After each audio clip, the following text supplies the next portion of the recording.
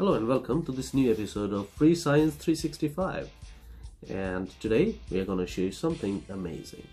Today I'm going to tell you how to see infrared light. Isn't that amazing? Okay, so without further ado, let's get started.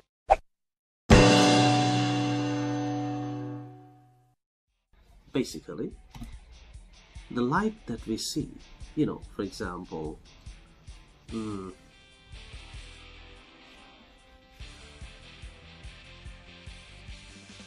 this is light, isn't it? The white light.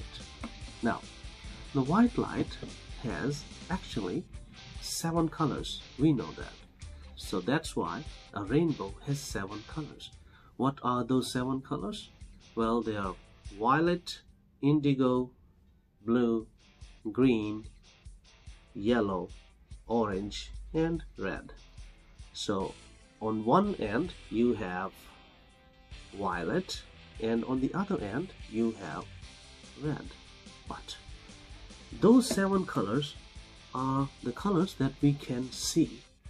But beyond those 7 colors are other colors that our eyes cannot see, but they exist.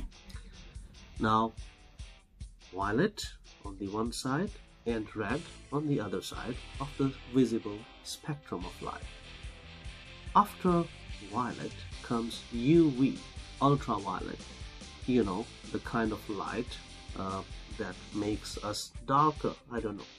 So we can't see ultraviolet, but we can see the effects of ultraviolet rays, ultraviolet light.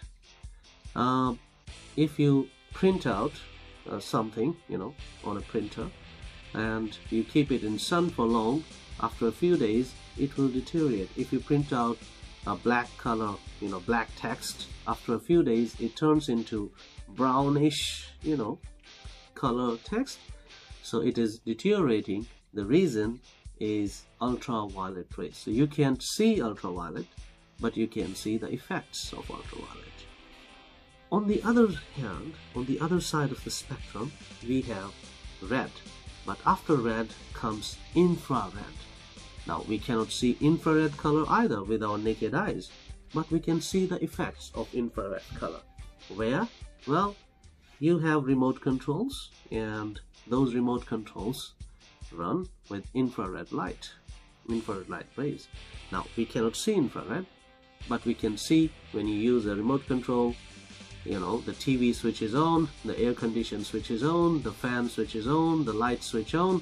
Well, that's infrared light. You can see the effect of it. You can see what happens when infrared light travels and hits the receiver or in the TV or air condition or in the lights of the house or anything else that you have with you. So that's the effect of infrared light. But what if I told you there's one way of actually seeing infrared light? Now that would be amazing, isn't that? And that's exactly what we are going to do today.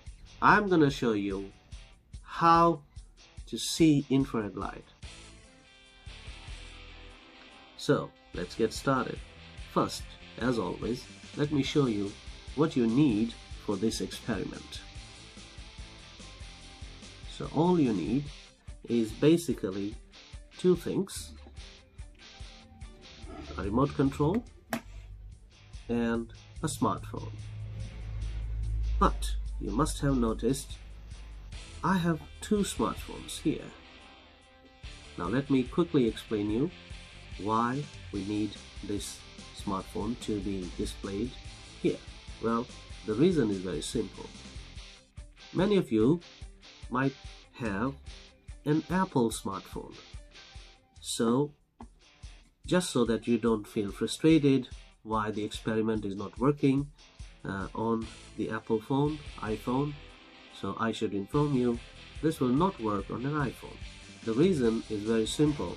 Apple software doesn't allow the camera to work in the same way as Android's software allows. So Apple software, iOS, doesn't allow this effect, this thing to work on iPhones. So please try to avoid iPhones for this experiment. I have done this experiment on iPhone 6, iPhone 6s, iPhone 7, iPhone 8. It never works. So be careful with that. If you try to do it, do it on your own risk, because I can't guarantee that this experiment will work on an iPhone. So that's why I included iPhone here, so that you know before you start the experiment. Now, with that thing taken care of, let's start the experiment of the day. So today's experiment is how to see infrared light. Well, let's start. So as I said, all you need is any remote control, as long as you can see the LED that actually emits the infrared light, and any smartphone. So usually if you press any button on a remote control, you can see the TV being switched on, or the lights, or the air condition starting, but you can't see any light coming out of this LED. But there's a way. Take any smartphone. Now this smartphone that I have with me is an old Samsung Galaxy S6 smartphone, so it's a very old, maybe 4 or 5 years old phone. So that's all you need. You need an Android smartphone with a good camera, or even a mediocre camera is okay. The better camera you have on the phone, the better will be the visibility of the infrared light.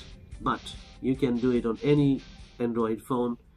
It will all give this the same result. You will be able to see infrared light. Now, what was that anyway? Now, so basically all you need is a remote control and a good camera on an Android phone. Now let's get started. So as I showed you, if you just press the buttons, you cannot see any light coming out. Now let's do it with the phone camera. So start the camera app. That's the camera app here, and now try to see the remote control through the camera. Okay, I don't know how to put it in a better way. Okay, yeah, I think that will help you.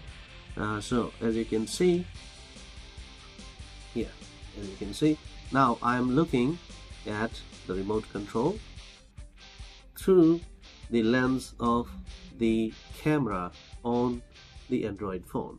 Now let's press the button, and lo and behold, you can see.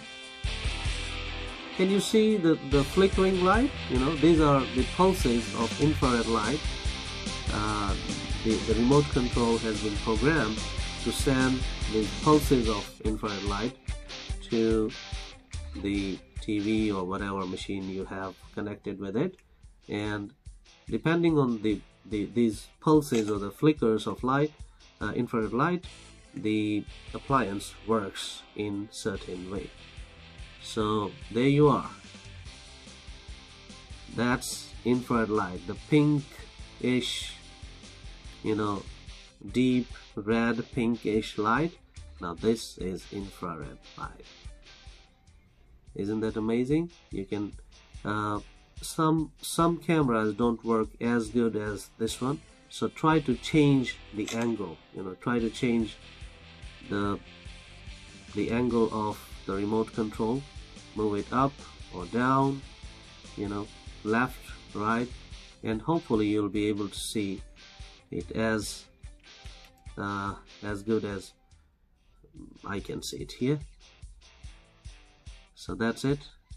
Isn't that amazing? So you have this, and now if I remove it, you don't see, but as soon as I put it, You can see that. Isn't that amazing?